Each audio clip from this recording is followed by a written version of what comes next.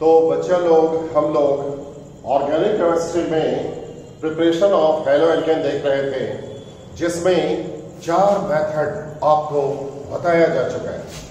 4 method अभी तक हम आपको बता चुके हैं। आज हम लोग 5वां मेथड सीखने वाले हैं। 5वां मेथड में हम लोग सीखेंगे अल्कोहल और हैलोजन एसिड से कैसे तैयार होता है अल्काइल हैलाइड यानी हेलो एल्केन। आज यही हम लोग सीखने वाले हैं अल्कोहल एंड हैलोजन एसिड के मदद से। तो आइए लिखते हैं 5th नंबर मेथड। लीजिए 5वां नंबर मेथड लिखा गया, 5th नंबर मेथड दिया गया। लिखते हैं bye alcohol and halogen acid. Alcohol and halogen acid से कैसे तैयार होगा अल्काइल हैलाइड, आज इसके बारे में हम लोग जानेंगे। Bye alcohol and halogen acid के द्वारा कैसे बनता है अल्काइल हैलाइड, ये आप सीखेंगे। तो लीजिए यहां पहले एक जनरल रिएक्शन बहुत आसान तरीके से हम बता दें, उसके बाद ऑर्गेनिक केमिस्ट्री कैसे उसको एक्सप्लेन करता है वो भी बहुत डिटेल में हम लोग सीखेंगे। तो आइए पहला जो आसान तरीका है वो हम लोग सीखते हैं। यहां दिया गया R बॉन्ड OH, देखिए ये अल्कोहल है। इस R की जगह पर कोई भी अल्काइल ग्रुप हो सकता है, methyl, ethyl, propyl, butyl, pentyl, hexyl, कोई भी अल्काइल ग्रुप यहां पर हो सकता है। आइसोप्रोपाइल, टर्सरी ब्यूटाइल, कुछ भी आप ले सकते हैं। तो लीजिए जनरल फॉर्म में लिख दिया गया R बॉन्ड OH। मान लीजिए यहां पर CH3 होता है तो ये बॉन्ड कार्बन और ऑक्सीजन के बीच होगा। C2H5 होगा तो भी कार्बन और ऑक्सीजन के बीच ही होने वाला है बॉन्ड। और अब लीजिए यहां लिखते हैं HX दिया गया जो हैलोजन एसिड है। मालूम है आपको इस X के जगह पर क्या क्या हो सकता है, Cl हो सकता है, Br हो सकता है, I हो सकता है। F का बात नहीं करेंगे क्योंकि वो आउट ऑफ सिलेबस है। तो Cl, Br, I कुछ भी हो सकता है, ये HCl, HBr, HI कुछ भी हो सकता है। अब देखिए यहां पर बॉन्ड बना हुआ है। अब क्या है, देखिए यहां पर बॉन्ड टूटेगा।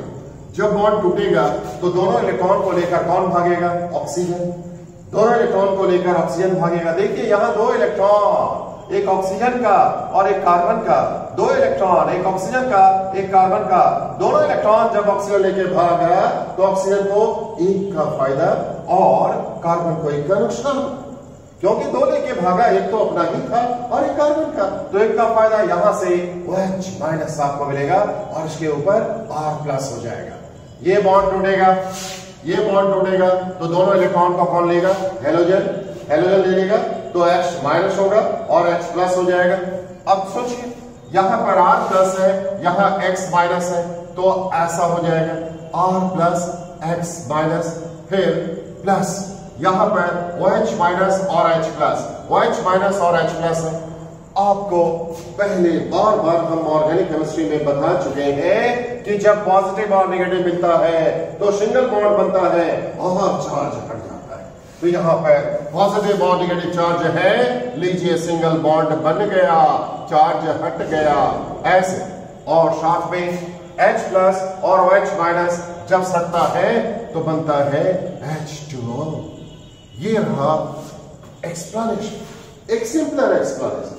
ये ऑर्गेनिक केमिस्ट्री का एक्सप्लेनेशन नहीं, एक छोटा एक्सप्लेनेशन जो बोर्ड एग्जाम तक तो आपका काम चल ही जाएगा। लेकिन हम लोगों का तैयारी अब जाते हैं बोर्ड एग्जाम से लेकर अप टू IIT तक होना है, तो हम लोग इस मेथड में वो सारा बात सीख लेंगे जो दुनिया के किसी भी एग्जाम में पूछा जाता है। किसी भी एग्जाम में, board exam as well as कोई भी एग्जाम हो, जो भी आपके दिमाग में आता है वो सारा ही बात हम लोग आज डिस्कस करने वाले हैं। तो लीजिए फिलहाल क्लास 7 के अनुसार बताया गया कि जब रिएक्शन होता है तो रिएक्टेंट का बॉन्ड टूटा, लीजिए प्रोडक्ट बन गया। कैसे टूटा, कैसे बना, वो मैकेनिज्म ऑफ रिएक्शन में आपको बताएंगे। तो आपने सीखा अल्कोहल और हैलोजन एसिड के बीच जब रिएक्शन होता है तो बॉन्ड किसके बीच का टूटता है, कार्बन और ऑक्सीजन के बीच। भाई यहां पर कोई भी अल्काइल ग्रुप हो सकता है, मिथाइल, इथाइल, प्रोपाइल, ब्यूटाइल, कुछ भी अगर होगा तो वो कार्बन और ऑक्सीजन के बीच ही तो बॉन्ड होगा। तो ऐसे रूल आप इसे याद रख सकते हैं। तो लीजिए अल्काइल हैलाइड बन चुका, ये रहा अल्काइल हैलाइड, इसे अल्काइल हैलाइड कहेंगे। और अब कुछ एग्जाम्पल अब हम आपको दिखा देते हैं तो बेहतर समझ में आएगा। इसे कुछ एग्जाम्पल के द्वारा आप आपको बता दें। तो लीजिए ए नंबर में दिया गया, यहां देते हैं CH3 बॉन्ड OH प्लस दिया गया HCl देते हैं, एरो दिया गया, एरो के ऊपर में देंगे एनहाइड्रस ZnCl2, एनहाइड्रस ZnCl2 दिया गया। लीजिए मिथाइल अल्कोहल का रिएक्शन HCl के साथ होने जा रहा है एनहाइड्रस ZnCl2 के प्रेजेंस में। अब भाई आप लोगों के दिमाग में बात आना चालू हो गया होगा कि भाई यहाँ एनहाइड्रस ZnCl2 क्यों लिया गया, इसका क्या काम है, क्या इसको नहीं लेंगे तो रिएक्शन नहीं होगा। ये तमाम बातों का जवाब धीरे धीरे हम आपको देंगे। धैर्य पूर्वक सारे बातों को ध्यान से आप सुनते जाइए। तो लीजिए क्या होता है समझिए, यहाँ पर बॉन्ड टूट गया, यहाँ पर बॉन्ड टूट गया तो मालूम आपको CH3 के साथ कौन बॉन्डेड होगा Cl। लीजिए दिया गया CH3 बॉन्ड Cl प्लस, यहां से H प्लस निकला, यहां का OH माइनस सट गया, क्या बना वाटर। लीजिए मिथाइल क्लोराइड तैयार हो गया, मिथाइल क्लोराइड बन चुका, मिथाइल क्लोराइड यहां बन गया ऐसे। और ये आपका मिथाइल अल्कोहल है। लीजिए मेन रिएक्टेंट मेन प्रोडक्ट का नाम लिखना चाहिए, ऐसा रूल है। तो लीजिए ऐसा हम लोग लिख दिए, इस तरह से हो गया। अब बी नंबर में देखिए, एक और भी हम आपको दिखाते हैं। बी नंबर यहां दिया गया CH3 bond CH bond CH3 और यहां पर OH दिया गया, इस तरह से दिया गया प्लस HCl। लीजिए यहां पर HCl दिया गया, एरो यहां पर एनहाइड्रस ZnCl2 ऐसे। फिर से एनहाइड्रस ZnCl2 के प्रेजेंस में रिएक्शन होने जा रहा है। तो फिर इसका नाम देखिए, इस कार्बन के साथ 2 कार्बन सटा हुआ है, इसलिए 2 डिग्री कार्बन है, ये 2 डिग्री कार्बन और 2 डिग्री कार्बन के साथ OH सटा हुआ है। तो फिर इसका नाम क्या होगा। जब 2 डिग्री कार्बन के साथ फंक्शनल ग्रुप बॉन्डेड रहता है तो नाम में आइसो शब्द का उपयोग किया जाता है, तो ये हो जाएगा आइसो। और इतने को दबा देंगे तो आपको क्या नजर आएगा C3H7, तो इसका नाम क्या हो गया आइसोप्रोपाइल अल्कोहल। ये कॉमन है। IUPAC क्या होता है आपको मालूम होना चाहिए, जो आगे अल्कोहल में हम बताएंगे भी। फिलहाल आपको IUPAC ने नहीं बल्कि कॉमन नेम बताया गया, इसका नाम हो गया आइसोप्रोपाइल अल्कोहल। लीजिए इसको कहेंगे आइसोप्रोपाइल अल्कोहल, ये आपका आइसोप्रोपाइल अल्कोहल हो चुका और इसका रिएक्शन HCl के साथ हो चुका है। तो फिर हमेशा की तरह आप बॉन्ड यहां तोड़ेंगे और H और Cl का बीच का बॉन्ड टूटेगा तो OH यहां से हट गया, Cl यहां पर सट गया। लीजिए हो गया CH3 बॉन्ड CH, यहां पर CH3 बॉन्ड Cl और प्लस H2O। लीजिए नाम इसका क्या हो जाएगा आइसोप्रोपाइल क्लोराइड। देखिए 2 डिग्री कार्बन है तो इसका नाम क्या रखेंगे आइसोप्रोपाइल क्लोराइड, इसका नाम आइसोप्रोपाइल क्लोराइड हो जाएगा। इसी तरह सी नंबर में देखिए, सी नंबर, अब आपको सी नंबर दिखाते हैं। सी नंबर में देखिए यहां दिया गया इस तरह से OH दिया गया, यहां CH3 देंगे प्लस HCl, यहां HCl दिया गया, एरो एनहाइड्रस ZnCl2। लीजिए इस तरह से दिया गया। फिर हमेशा की तरह जैसे वहां पर बॉन्ड तोड़े तो यहां पर कहां बॉन्ड टूटेगा, यहां से। लीजिए इस तरह से दिया गया। अब देते हैं CH3 और बॉन्ड यहां Cl प्लस H2O। लीजिए इस तरह से हो गया। अब गौर कीजिए यहां पर क्या होना है, यहां पर अगर इस पूरे को दबा दें तो आपको क्या नजर आएगा C4H9 नजर आएगा। और C4H9 के लिए होता है ब्यूटाइल 3 डिग्री कार्बन के साथ OH बॉन्डेड है। 3 डिग्री कार्बन देख लीजिए, इस कार्बन के साथ 3 कार्बन सटा हुआ है, इसलिए इसको 3 डिग्री कार्बन कहेंगे। और जब 3 डिग्री कार्बन का मामला होता है तो वहां नाम में लगता है टट लगता है टट, तो इसका नाम हो जाएगा टट ब्यूटाइल अल्कोहल। ये कॉमन नेम रखने का तरीका है। IUPAC नेम में रूल्स होता है, कॉमन नेम को बताने का कोई डेफिनेट रूल नहीं होता, इसीलिए इसको तो हम लोग इसी तरीके से सीखेंगे। तो लीजिए, इसका नाम हो गया टट ब्यूटाइल अल्कोहल। इसको टट ब्यूटाइल अल्कोहल कहेंगे। और इसका रिएक्शन HCl के साथ हो चुका तो बन गया टट ब्यूटाइल क्लोराइड। लीजिए, टट ब्यूटाइल क्लोराइड हो चुका, ऐसे टट ब्यूटाइल क्लोराइड बन गया, इस तरह से तैयार हो चुका। अब fifth number point by alcohol and hydrogen acid ऐसा हो चुका, और A number, B number, C number भी खत्म हो गया। अब आप जानना चाहेंगे कि आखिर यहाँ HCl और एनाइड्रस जेनेट Cl2 क्यों लिया गया। भाई हाइड्रोजन एसिड तो आपको लेना ही पड़ेगा, सो HCl लिया गया। यहाँ पर हम लोग एनाइड्रस जेनेट Cl2 क्यों लेते हैं? एनाइड्रस जेनेट Cl2 का काम क्या है? यहाँ पर एनाइड्रस जेनेट Cl2 का 3 काम होता है, 3 काम। पहला काम ध्यान से सुनिए, ये इलेक्ट्रॉन डिफिशिएंट होता है। जेनेट Cl2 आपका इलेक्ट्रॉन डिफिशिएंट होता है, वो इलेक्ट्रॉन को टानता है। तो अब क्या होगा, जेनेट Cl2 H और Cl के बीच में जो इलेक्ट्रॉन फंसा हुआ है उसको टानेगा, बॉन्ड कमजोर होगा और ये इजीली ब्रेक करेगा, आसानी से ब्रेक करेगा। ये था पहला काम, यानी HCl के बॉन्ड को वो इजीली ब्रेक करता है, ये पहला काम। दूसरा काम, C और OH के बीच जो बॉन्ड बना हुआ है, जो इलेक्ट्रॉन बॉन्डेड है, उसे भी ये टानेगा और ये कमजोर हो जाएगा, और जब कमजोर हो जाएगा तो ये इजीली ब्रेक करेगा। ये दूसरा काम था, C और OH के बॉन्ड को इजीली ब्रेक करना, ये इसका दूसरा काम। H और Cl का बॉन्ड को ब्रेक करना, ये इसका पहला काम।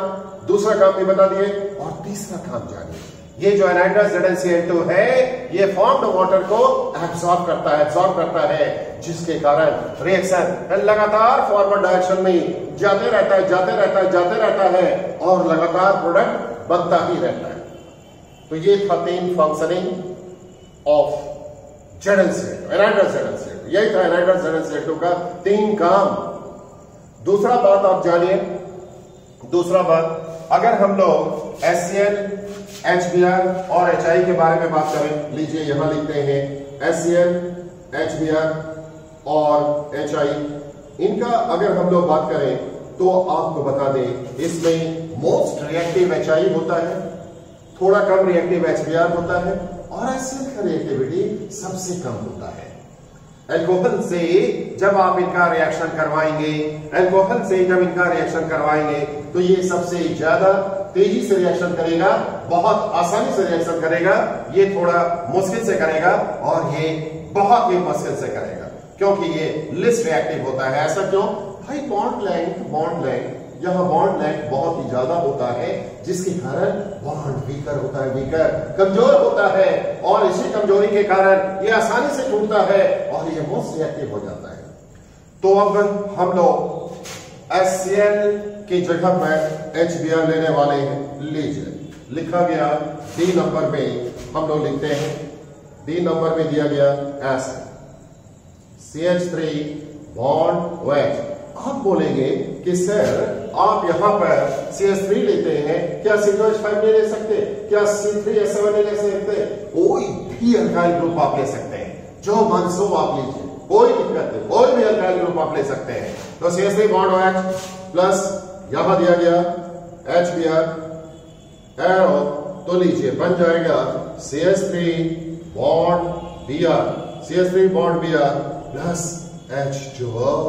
लीजिए, इस तरह से हो चुका। आप कहेंगे यहाँ एनाइड्रस जेनेट Cl2 नहीं लिए, हाँ, नॉट रिक्वायर्ड, लेने का कोई आवश्यकता नहीं, जरूरत नहीं, क्योंकि आप जानते हैं HCl से ये ज्यादा रिएक्टिव होता है, इसका बॉन्ड अपने आसानी से टूटता है। तो और क्या चाहिए भाई? यहाँ आसानी से नहीं टूट रहा था, इसलिए इसको लेना पड़ा, लेकिन जब ये अपना मन से ही आसानी से टूटता है तो यहाँ क्यों नहीं लेंगे? तो in the absence of एनाइड्रस Janet Cl2 ये रिएक्शन हो जाता है।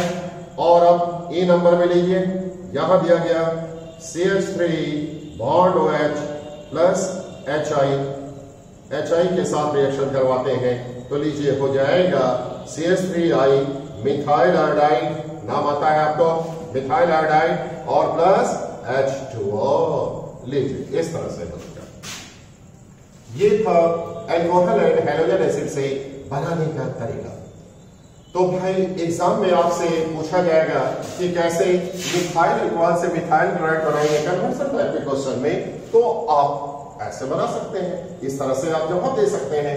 फिर आपसे यहां पर एनाइड्रस ZnCl2 का काम क्या है ऐसा पूछा जा सकता है, जो हम बता दिए 3 काम इसका होता है।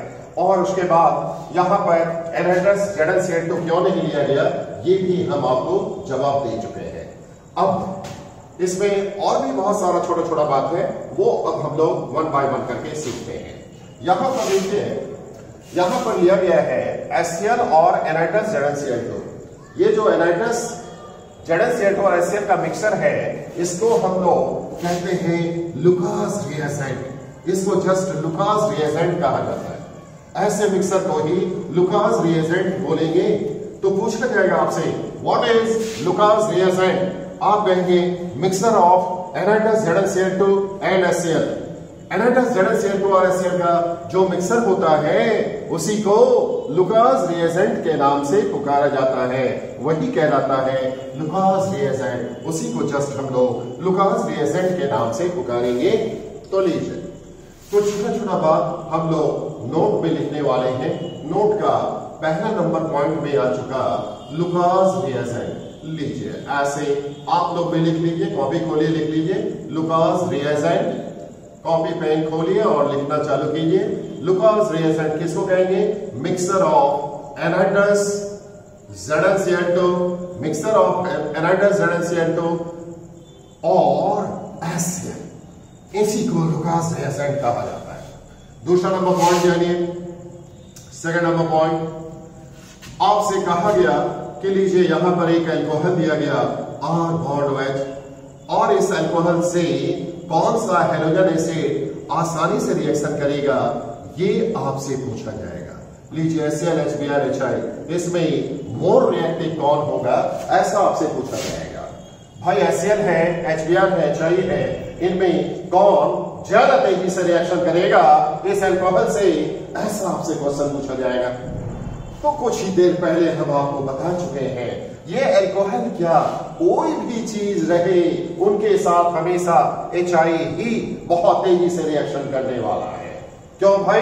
क्योंकि H और I के बीच में बॉन्ड लेंथ बहुत ही ज्यादा होता है, और बॉन्ड लेंथ ज्यादा होने के कारण बॉन्ड वीकर होता है, वीकर कमजोर। आपको मालूम बचपन में आपने सुना था लंबा चीज को तोड़ना आसान होगा या छोटा चीज को? लंबा चीज को। लंबा जो है कमजोर होता है, छोटा मजबूत होता है।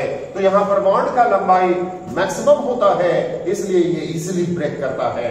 और आपको मालूम जो आसानी से टूटता है वही मोर रिएक्टिव होता है। तो आपका HI इजीली ब्रेक करता है, इसीलिए among these halogen acids HI is most reactive towards alcohol।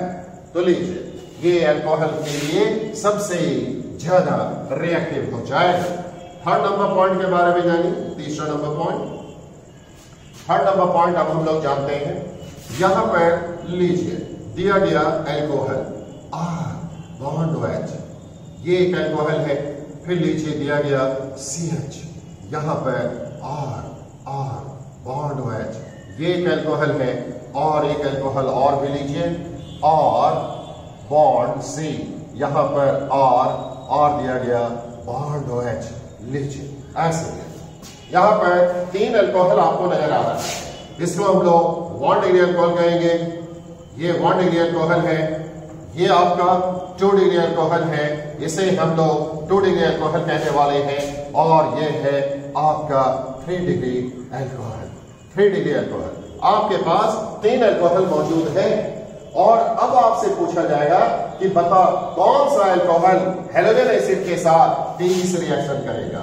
ये रहा हैलोजन एसिड। इस हैलोजन एसिड के साथ कौन सा अल्कोहल तेजी से रिएक्शन करेगा ऐसा आपसे पूछा जाएगा। तो फिर बताइए जब हैलोजन एसिड के साथ अल्कोहल का रिएक्शन होता है तो अल्कोहल का कौन सा बॉन्ड टूटता है? अल्कोहल का बॉन्ड टूटता है C और OH वाला ये वाला बॉन्ड टूटता है, ये वाला बॉन्ड टूटता है, ये वाला बॉन्ड टूटता है। सोचिए, कार्बन और ऑक्सीजन के बीच वाला बॉन्ड टूटता है, तो जिसका कार्बन ऑक्सीजन वाला बॉन्ड जितना आसानी से टूटेगा वो उतना ही ज्यादा रिएक्टिव होगा टुवर्ड्स हैलोजन एसिड। तो अब हम लोग जानना चाहेंगे कि किसका बॉन्ड आसानी से टूटेगा। देखिए, ध्यान दीजिए, आप बोलेंगे कि टीचर यहां पर कोवलेंट बॉन्ड है, यहां कोवलेंट बॉन्ड है, यहां कोवलेंट बॉन्ड है, सभी जगह तो सिंगल कोवलेंट बॉन्ड है, तो फिर कौन कमजोर होगा कौन मजबूत होगा ये भला कैसे बताएंगे। ध्यान दीजिए, कोवलेंट बॉन्ड के अलावा एक बॉन्ड और भी है यहां पर। देखिए, कार्बन और ऑक्सीजन में मोर इलेक्ट्रोनेगेटिव कौन होता है? ऑक्सीजन। दोनों फंसा हुआ इलेक्ट्रॉन को कौन खींच लेगा? ऑक्सीजन। हल्का सा खींच लेगा। लीजिए, यहां हो गया माइनस डेल्टा, यहां प्लस डेल्टा, यहां हो गया माइनस डेल्टा, यहां हो गया प्लस डेल्टा, यहां हो गया माइनस डेल्टा और यहां हो गया प्लस डेल्टा। अब ध्यान दीजिए, यहां पर कोवलेंट बॉन्ड के साथ आयनिक बॉन्ड भी बनता है। पॉजिटिव चार्ज नेगेटिव चार्ज के बीच एक फोर्स ऑफ अट्रैक्शन प्रोड्यूस होता है जिसको हम लोग क्या बोलते हैं? Ionic bond. Ionic bond. तो यहां पर आयनिक बॉन्ड बनता है और कोवलेंट बॉन्ड बनता है। Ionic bond covalent bond, ionic bond covalent bond बन रहा है, दोनों तरह का बॉन्ड बन रहा है। अब थोड़ा ध्यान दीजिए, ये अल्काइल ग्रुप अल्काइल ग्रुप है, ये इलेक्ट्रॉन पुशिंग ग्रुप है, इलेक्ट्रॉन रिलीजिंग ग्रुप, इलेक्ट्रॉन ढकेलने वाला ग्रुप। और जब ये इलेक्ट्रॉन को ढकेल के कार्बन के नजदीक पहुंचाएगा तो इलेक्ट्रॉन अपने साथ नेगेटिव चार्ज लेकर आएगा और ये नेगेटिव चार्ज पॉजिटिव चार्ज को न्यूट्रलाइज करेगा। कितना न्यूट्रलाइज होगा आप कल्पना कीजिए कितना ज्यादा यहाँ पॉजिटिव चार्ज न्यूट्रलाइज होगा और कितना कम पॉजिटिव चार्ज बचेगा, ऐसा आप कल्पना कीजिए। और अब यहां देखिए, दो अल्काइल ग्रुप है, जो इलेक्ट्रॉन पुशिंग ग्रुप, इलेक्ट्रॉन ढकेलने वाला ग्रुप, और यहां पर नेगेटिव चार्ज जब पहुंचेगा तो पॉजिटिव चार्ज को कितना न्यूट्रलाइज करेगा आपको दिख रहा है। और यहां तो सिर्फ एक ही इलेक्ट्रॉन पुशिंग ग्रुप है, इलेक्ट्रॉन रिलीजिंग ग्रुप है, यहां पर कितना नेगेटिव चार्ज बचेगा आप कल्पना कर सकते हैं। यहां पर जो इलेक्ट्रॉन यहां पर नेगेटिव चार्ज तो ज्यादा रहेगा, यस, यहां पर ज्यादा हो जाएगा नेगेटिव चार्ज, क्योंकि ये इलेक्ट्रॉन पुशिंग ग्रुप है, नेगेटिव चार्ज यहां पर ज्यादा होगा। तो अब बताइए, पॉजिटिव चार्ज सबसे कम कहां बचेगा? 3 डिग्री अल्कोहल में। लीजिए, 3 डिग्री अल्कोहल में सबसे कम पॉजिटिव चार्ज बचेगा, क्योंकि यहां पर न्यूट्रलाइजर करने वाला 3 है, यहां पर 2 है और यहां पर तो कोई है ही नहीं। ये तो ढकेल के नेगेटिव चार्ज यहां बढ़ाएगा, यहां तो पॉजिटिव चार्ज जैसे का तैसे ही रह जाएगा। तो सबसे कम पॉजिटिव चार्ज कहां बचेगा? यहां पर। और जब सबसे कम पॉजिटिव चार्ज यहां पर बचेगा तो ये फोर्स ऑफ अट्रैक्शन सबसे कम होगा, सबसे कमजोर होगा। इसका मतलब है इसी का बॉन्ड बड़ी आसानी से टूटेगा। 3 डिग्री अल्कोहल का जो बॉन्ड है वो बड़ी आसानी से टूटेगा, बहुत आसानी से टूटेगा, जबकि इसका बहुत मुश्किल से टूटेगा। इस तरह हम लोग कह सकते हैं कि 3 degree alcohol is most reactive towards halogen acid. ये 3 डिग्री अल्कोहल। तो फाइनली आपको क्या कहना होगा? In case of 3 degree alcohol, maximum number of electron releasing groups are present. So neutralisation of positive charge on 3 degree carbon takes place in greater extent. So breaking of bond between COH takes place easily. Hence, 3 degree alcohol is most reactive towards halogen acid. इसीलिए 3 degree alcohol जो है वो halogen acid से सबसे आसानी से reaction करता है, सबसे तेजी से रिएक्शन करता है। तो क्वेश्चन आपसे पूछा जाएगा कि बताओ 1 degree alcohol, 2 degree alcohol, 3 degree alcohol में कौन आसानी से हैलोजन एसिड के साथ रिएक्शन करेगा? जवाब है 3 डिग्री अल्कोहल। क्यों आसानी से रिएक्शन करेगा? इसका कारण आपको बता चुके हैं। ये था एक इंपॉर्टेंट क्वेश्चन इस टॉपिक से रिलेटेड। उसके बाद आगे का बात करते हैं। अब हम लोग नोट का 4th नंबर पॉइंट देखते हैं। 1, 2, 3 पॉइंट आपको बताया जा चुका है। अब नोट का 4th नंबर पॉइंट हम लोग सीखेंगे। 4th नंबर पॉइंट के बारे में जानिए। क्या है 4th नंबर पॉइंट? अब इसके बारे में हम लोग सीखेंगे। 4th नंबर पॉइंट, यहां पर 1 डिग्री अल्कोहल है। लीजिए, 1 डिग्री अल्कोहल दिया गया, 1 डिग्री अल्कोहल, उसके बाद 2 डिग्री अल्कोहल, यहां 2 डिग्री अल्कोहल दिया गया और फिर 3 डिग्री अल्कोहल। ये 3 तरह का अल्कोहल है और भाई इनका पहचान किया जाना है। कैसे पहचानेंगे ये हम लोग जानेंगे। ये जो पहचान किया जाता है इसको लुकास टेस्ट कहा जाता है। लुकास टेस्ट हम लोग कहते हैं, लुकास टेस्ट। इसे जस्ट लुकास टेस्ट कहा जाए। लुकास टेस्ट के नाम से इसे हम लोग पुकारेंगे। तो भाई लुकास नामक वैज्ञानिक ने 1 डिग्री 2 डिग्री 3 डिग्री अल्कोहल का पहचान कैसे किया जाए इसके बारे में दुनिया को जानकारी दिया है। कैसे हम लोग 1 डिग्री 2 डिग्री 3 डिग्री अल्कोहल को पहचानेंगे इसके बारे में इन्होंने बताया। तो लीजिए आपके पास 3 बर्तन में 1 डिग्री अल्कोहल, किसी बर्तन में 2 डिग्री अल्कोहल और किसी बर्तन में 3 डिग्री अल्कोहल मौजूद है। आप पता करना चाहते हैं कि किसमें 1 डिग्री अल्कोहल होगा, किसमें 2 डिग्री अल्कोहल होगा और किसमें 3 डिग्री अल्कोहल होगा, ऐसा आप पहचान करना चाहते हैं। तो कैसे पहचानेंगे? With the help of Lucas test हम लोग कैसे पहचानेंगे, कैसे पहचान किया जा सकता है? तो भाई क्या करना है, 3 बर्तन है ना आपके पास, तीनों में लुकास रिएजेंट को डाल दीजिए। तीनों में हम लोग लुकास रिएजेंट को डाल देते हैं और जब तीनों में लुकास रिएजेंट को डाल देंगे तो आप देखेंगे क्या कि एक बर्तन में इमीडिएटली क्लाउडिनेस अपीयरेंस होता है। इमीडिएटली क्लाउडिनेस अपीयरेंस होता है यानी तुरंत बादल के समान बनता हुआ सब्सटेंस आपको मिलता है। ऐसा क्यों होता है भाई? अल्काइल क्लोराइड के बनने के कारण ऐसा होता है। वहां पर अल्कोहल HCl के साथ रिएक्शन कर चुका है, डाल्टे के साथ रिएक्शन किया और अल्काइल क्लोराइड बना दिया, इसीलिए तो उसका चेहरा क्लाउड के समान होता है, इसीलिए आपको क्लाउडिनेस अपीयरेंस मिलता है। तो जिस बर्तन में डाल्टे के साथ तुरंत मिला वो कौन सा अल्कोहल है? 3 डिग्री अल्कोहल, क्योंकि आप जानते हैं 3 डिग्री अल्कोहल मोस्ट रिएक्टिव होता है towards HCl, towards halogen acid. तो इस तरह 3 डिग्री अल्कोहल जो है उस बर्तन में ऐसा पता चल चुका है। दूसरे बर्तन में हम लोग देखते क्या है कि विद इन 5 मिनट के अंदर में अल्काइल हैलाइड का फॉर्मेशन होता है, अल्काइल क्लोराइड का फॉर्मेशन होता है। यानी क्लाउडिनेस अपीयरेंस जो है वो विद इन 5 मिनट्स आपको मिलता है, 5 मिनट के अंदर में मिलता है। तो इसका मतलब है उस बर्तन में कौन सा अल्कोहल था? 2 डिग्री अल्कोहल। लीजिए 2 डिग्री अल्कोहल का पहचान हो गया। और अब तीसरा बर्तन में आप देखते क्या है कि कुछ बनवे नहीं करता है और बनता कब है? जब आप उसको गर्म करते हैं। जब आप उसको गर्म करते हैं तब कहीं जाकर क्लाउडिनेस अपीयरेंस होता है। इसका मतलब है उस बर्तन में कौन था? 1 डिग्री अल्कोहल, क्योंकि 1 डिग्री अल्कोहल जो है वो लेस रिएक्टिव होता है, सबसे कम रिएक्टिव होता है टुवर्ड्स हैलोजन एसिड। इस तरह तीनों अल्कोहल का पहचान हो चुका। ये था इससे रिलेटेड पॉइंट। तो लुकास टेस्ट भी खत्म हुआ। आगे और भी बात हम लोग सीखेंगे इसी टॉपिक में। आपको इस मेथड में इतना सारा चीज हम बता देते हैं ना कि उसके बाद इसमें ऑर्गेनिक केमिस्ट्री में कुछ होता ही नहीं है। आपको आज जितना बताया जा रहा है वो आखिरी तक बताया जा रहा है। इसलिए कोई हमसे ये पूछता है कि अरे सर एग्जाम में कैसा क्वेश्चन पूछा जाएगा, मत टेंशन लीजिए उसका, आप इस तरीके को पूरा पढ़ लीजिए, आखिरी तक हम आपको बता दिए। अब क्वेश्चन सेटर जो भी पूछेगा, जैसे भी पूछेगा, जहां से भी पूछेगा, आप उसकी जवाब देने के पोजीशन में होंगे।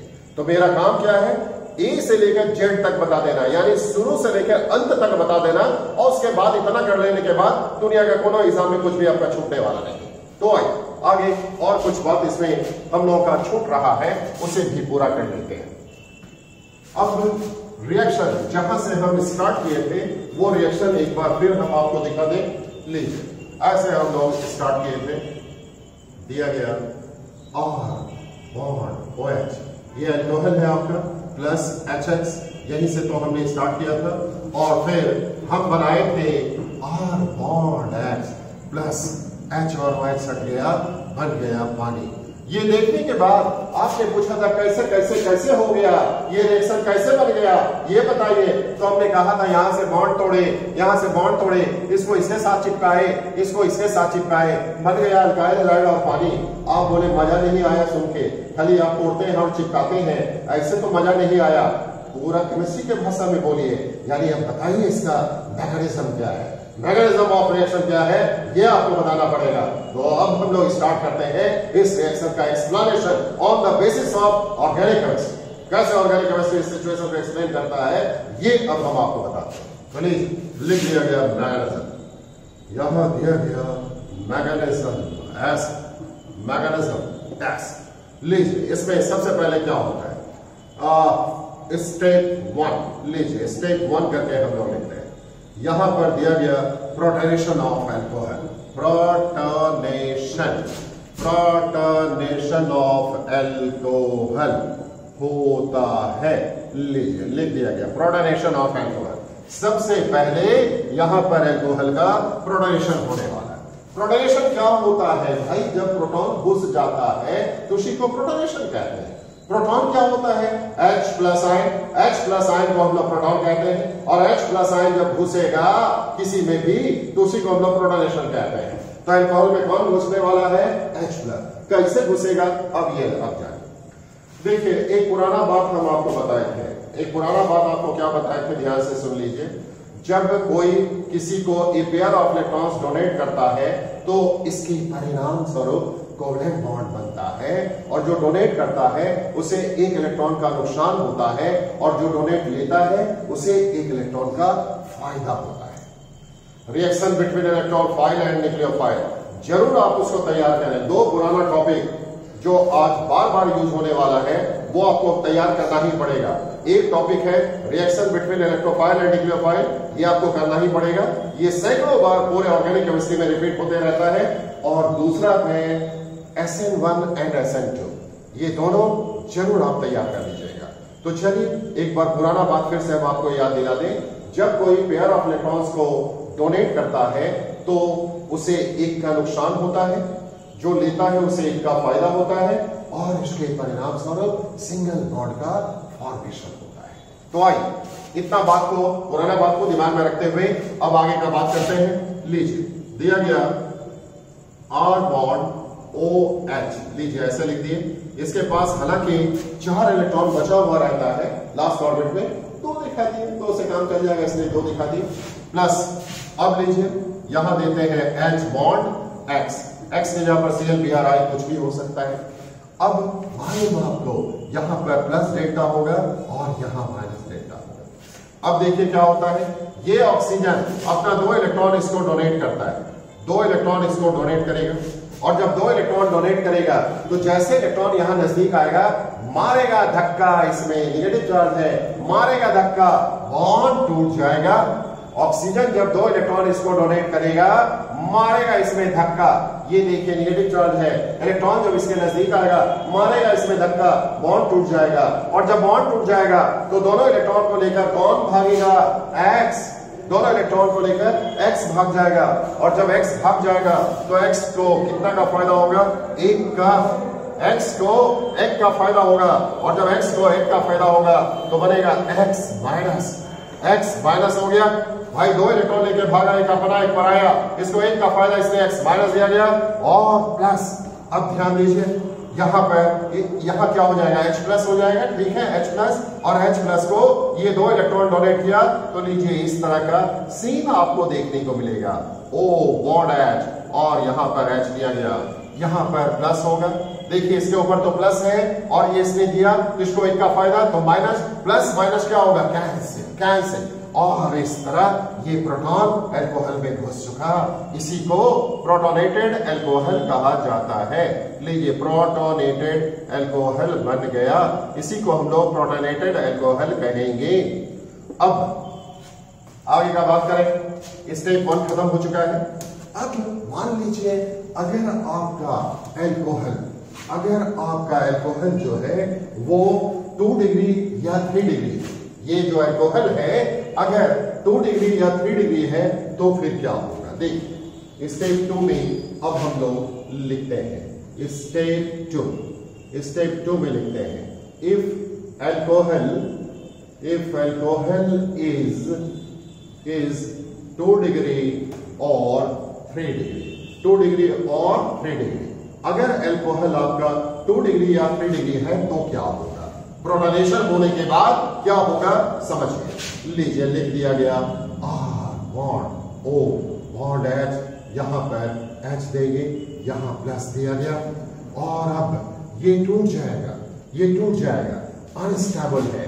देखिए क्या होता है, यहां पर प्लस चार्ज है, ठीक है, प्लस चार्ज। यहां पर बोलिए कैसा चार्ज होगा, प्लस डेल्टा। यहां कैसा चार्ज होगा, प्लस डेल्टा, क्योंकि oxygen more electronegative than hydrogen. तो ऐसे पॉजिटिव चार्ज के कारण हाई रिपल्सिव फोर्स काम करेगा और उसके बाद ये बॉन्ड टूट जाएगा। ये अनस्टेबल होने के कारण बॉन्ड टूट जाएगा। लीजिए हो गया R plus plus OH H2O। लीजिए दोनों इलेक्ट्रॉन को लेकर कौन भागेगा, ऑक्सीजन मोर इलेक्ट्रोनेगेटिव है, कार्बन के कॉन्फॉर्मेशन में दोनों इलेक्ट्रॉन लेकर ये भागा। इसको फायदा कितना का हुआ, एक का, इस पर माइनस प्लस कैंसिल और इस तरह H2O बना और R प्लस हुआ। ये है फास्ट स्टेट, इसे फास्ट स्टेट कहते हैं। और अब लीजिए R प्लस के साथ यहां पर जो X माइनस बना है, X माइनस वो आकर अटैच हो जाएगा। ये वाला स्लो स्टेप हो गया, स्लो स्टेप, क्योंकि बॉन्ड का ब्रेकिंग होता है, ये स्लो। और जब किसी रिएक्शन में आयन चिपकता है, आयन बॉन्डेड होता है, तो हमेशा वेरी फास्ट होता है, इसलिए ये फास्ट स्टेप होगा।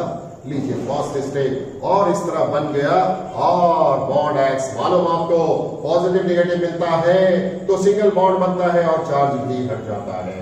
लीजिए बन चुका अल्काइल हैलाइड, अल्काइल हैलाइड बन चुका, अल्काइल हैलाइड का फॉर्मेशन हो चुका।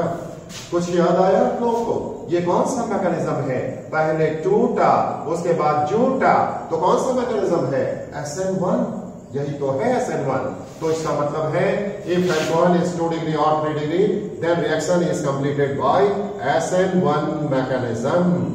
लीजिए तो रिएक्शन कैसे कंप्लीट होता है, SN1 मैकेनिज्म के द्वारा।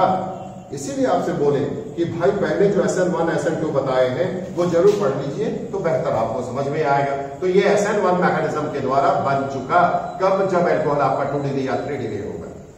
और अब मान लीजिए आपका अल्कोहल है 1 डिग्री, अगर आपका अल्कोहल 1 डिग्री है तो फिर क्या होगा। तो चलिए अब इस बात को भी देखते हैं। इसको उतार लीजिए, यहां तक लिख लीजिए फटाफट, इसको लिख लीजिए। और अब लिखते हैं स्टेप 3। लीजिए स्टेप 3 में बात करते हैं।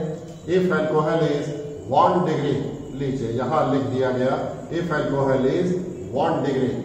लीजिए स्टेप 3 में इफ अल्कोहल इज 1 डिग्री, जब अल्कोहल आपका 1 डिग्री है तो फिर क्या होगा, जानिए। देखिए यहां पर क्या होना है अब आप समझेंगे। अगर आपका अल्कोहल 1 डिग्री है तो फिर क्या होता है। लीजिए प्रोटोनेशन ऑफ अल्कोहल हो चुका है, अब क्या होगा, देखिए वो जो X माइनस जो बना है वो अब यहां पर आएगा पीछे से अटैक करने के लिए। मालूम आपको कार्बन जो है less electronegative, oxygen more electronegative. Less electronegative का मतलब मोर इलेक्ट्रोपॉजिटिव होता है, और जब ये मोर इलेक्ट्रोपॉजिटिव है तो X माइनस पीछे से आएगा आक्रमण करने के लिए, पीछे से आएगा अटैक करने के लिए, और ये आते जाएगा, ये वाला हटते जाएगा, ये वाला सटेगा और ये हटेगा। और जब हटेगा तो दोनों इलेक्ट्रॉन लेकर कौन भागेगा, ये भागेगा। और जब ये भागेगा तो इसको इनका फायदा, प्लस माइनस कैंसिल। नीचे बन गया H2O और साथ में क्या हो गया, R प्लस। दोनों बॉन्ड टूट चुका है, दोनों इलेक्ट्रॉन को लेकर भाग चुका है, R प्लस और ये X माइनस। मालूम आपको पॉजिटिव नेगेटिव मिलता है तो सिंगल बॉन्ड बनता है और चार्ज हट जाता है। लीजिए अल्काइल हैलाइड बन गया। तो कुछ याद आया आप लोगों को, ये X माइनस इधर पीछे से आते जा रहा है, ये हटते जा रहा है, ये सटा और ये हटा। कुछ याद आया, SN2, यही तो है आपका SN2 मैकेनिज्म। तो जरूर रिवाइज कर लीजिएगा SN2 मैकेनिज्म। इस तरह SN2 मैकेनिज्म के तहत अल्काइल हैलाइड का फॉर्मेशन हो चुका। तो इसका मतलब है कि अगर आपका अल्कोहल 1 डिग्री अल्कोहल है तो वो SN2 मैकेनिज्म के द्वारा पूरा होगा। SN2 मैकेनिज्म के द्वारा पूरा होता है। लीजिए हो गया पूरा। तो यही था शुरू से अंत तक का पूरा इंफॉर्मेशन, पूरा का पूरा इंफॉर्मेशन आपको दे दिए। अब दुनिया का कोनो एग्जाम में आप बैठ जाइए, इससे बाहर पूछने वाला नहीं, इससे ज्यादा कहीं नहीं पूछा जा सकता है। कोई भी किताब में इससे ज्यादा आपको नहीं मिलेगा। तो इतना कीजिए और हम आपके तरफ से गारंटी लेते हैं कि कहीं कोई क्वेश्चन छूटने वाला नहीं। तो जहां भी क्वेश्चन पूछा जाएगा इतना में से ही पूछा जाएगा। उसके बाद ये तो आपको बता दिए हम, कितना नंबर तरीका हो गया? एक बार आपको 3 बताए थे, एक बताए थे 4, ये 5वां नंबर तरीका हो गया। और अब 5 तरीका आपको बता चुके हैं ना। पहला था वहां पर एल्कीन और हेलोजन एसिड से हम लोग बनाए थे, एक तरीका था। और 3 तो नेमिंग रिएक्शन आपको बता दिए थे, स्वार्ट्स रिएक्शन, फिंकेल स्टैंड, बोरोडाइन। तो 3 और 1 4, और ये आज लगाकर 5 हो गया। और अब 6 नंबर तरीका आपको बता दें जो आसान है, 2-3 मिनट में ही खत्म हो जाएगा, इसलिए इसको आज खत्म कर ही लेते हैं। तो 6 नंबर मेथड लीजिए, और 6 नंबर मेथड हम लोग देख लेंगे। और 6 नंबर मेथड है bye halogenation of alkene. Bye halogenation of alkene लिखा गया 6 नंबर तरीका। ये बहुत आसान है, आप लोग पहले से जानते हैं। Bye halogenation, bye halogenation of alkene, bye halogenation of alkene. Alkene का हैलोजिनेशन के द्वारा कैसे अल्काइल हैलाइड बनता है वो आपको जानना है। लीजिए, दिया गया CH4 प्लस Cl2 एनो बना HNu। HNu का मतलब क्या है? एनर्जी। एनर्जी दिया गया, तो फिर यहां से H हटा, Cl सटा, तो लीजिए बन गया CH3Cl और प्लस HCl, प्लस HCl। यहां से H हटा, Cl सटा, बन गया HCl। अब आप कहेंगे कैसे टीचर, कैसे हटा सटा? इसका जवाब दीजिए, कैसे ऐसा हो? तो भाई ये जवाब हम बहुत डिटेल में आपको दे चुके हैं, आपको बताया जा चुका है फ्री रेडिकल सब्स्टिट्यूशन रिएक्शन। तो फ्री रेडिकल सब्स्टिट्यूशन रिएक्शन इसका मैकेनिज्म है जो पहले हम आपको बता चुके हैं। उसका लिंक ऊपर दिया जा रहा है, आपको एडवाइस दिया जा रहा है कि उसे देख लें, तो फिर इस कैसे का जवाब आपको मिल जाएगा। तो इस तरह पूरा मेथड खत्म हो गया, 6 मेथड खत्म हो गया। अभी और भी है, 3 मेथड और भी है जो अगले क्लास में हम आपको बताएंगे, लेकिन आज इतना है।